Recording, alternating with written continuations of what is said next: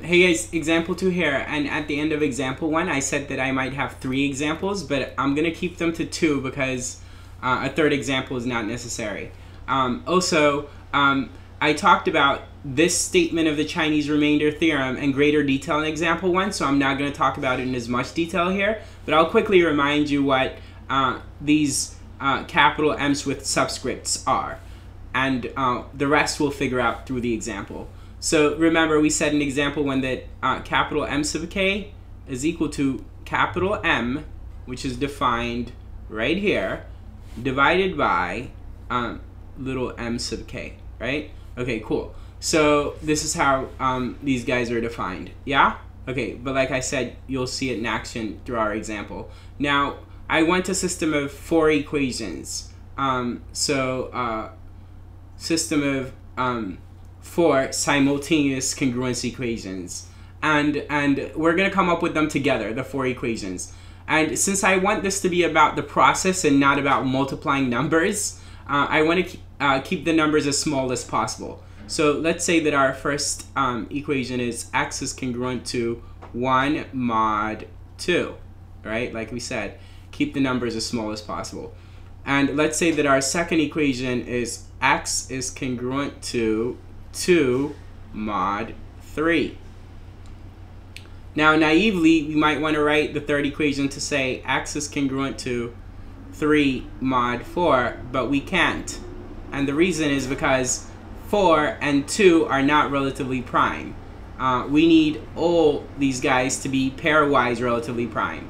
So the smallest number we can pick here is a 5 right there, right? Okay, cool. Now, that way, these 3 numbers are pairwise relatively prime. Yeah? Okay, cool. And so the smallest numbers for our fourth equation is x is congruent to, well, we can write a 1 here, but let's not be so lame.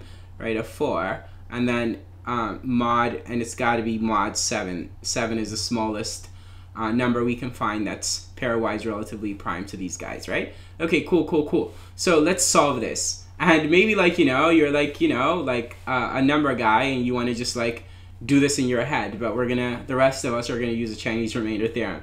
Okay, cool. First thing first, what we need to find is capital M, and capital M is just the product of these 4 numbers, right? Okay, so that's 6 times 35, and if you do that, you should get 210. So here it is, 210. Got it. And then capital M1 then is going to be 210 divided by little m1, and that's 2. So that's 105. Another way to get there, I was about to write 150, 105, right? Okay, yeah. Another way to get to this number is to leave this out and multiply these 3 numbers, right? Okay, cool. I talked about that in example 1. And then capital M sub 2 is going to be 210 divided by 3. So that's 70. And just to keep the pattern, I'll circle. And then capital M sub 3 is going to have to be 210 divided by 5, which is that's like 21 times 10, and 10 divided by 5 is 2, so 21 times 2, or 42. Okay, my favorite number. 42 is my favorite number. And then capital M sub 4 is equal to 210 divided by 7, which is 30. I don't like that. 3 and the 30 is poor. Sorry, y'all. 30. Yeah? Okay, we've got our M's. So now we need to find our Y's, right? And those are these guys. Right? And these are pretty easy to find, most of them. But yeah, we can find them. So Y1, we know, is going to have to be the inverse of 105 mod 2. In other words, y1 times 105 has to be congruent to 1 mod 2. And that's not because of this 1. It's just that the inverse has to get you to 1 mod whatever number you're talking about, right? Okay, so this is 1, y1, because 1 times 105 is 1 more than a multiple of 2, right? 104 is the last multiple of 2 before you get to 105, right? Okay, cool. So that was easy. And then y2 is equally easy. So y2, trying to figure out where I should write it. Y2 is going to be like, okay, so what times 70 is congruent to 1 mod 3? Well, 1, because 1 times 70 is 70, and 70 is 1 more than a multiple of 3, because 70 is 1 more than 69, and 69 is a multiple of 3, right? Okay, cool. All right, and so then Y3 and Y4 are a bit more interesting. So Y3 is what times 42 is congruent to 1 mod 5, and it's going to be 3, because 3 times 42 is 126, and 126 is 1 more than 125, right? Okay, so Y3 is going to be 3, because again, 3 times 42 gets us to 126, which is congruent to 1 mod 5. Okay, and then Y4, the last one, is going to be 4, because, and this is the one that was hard for me to figure out, because I didn't know that 4 times 30, which is 120, is 1 more than a multiple of 7, because I didn't know that there was a multiple of 7 that close to 120, but there is. 7 times 17 is 119. So I just learned for the first time that 119 is not a prime. And now, like, you know, I pass on that knowledge. And you can go, like, impress a girl with it or something, you know? Be like, hey, like, 119 is not a prime. She might be like, I don't care. Okay, anyway, X here is going to be A1, which is 1, right?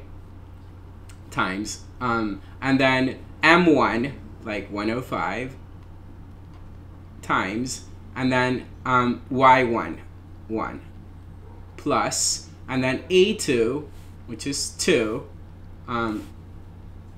times, and then M2, 70, and then times Y2, 1. Okay, plus, and then A3, which is 3, right? And then times M3, which is 42, my favorite number, and then times, and then Y3, which is 3. And then plus, finally, plus A4, which is 4, right? Times M4, which is 30, and then times Y4, which is 4. So if you do all the multiplication here and all the addition, you'll find that X is 1103. But you need to reduce this number mod M.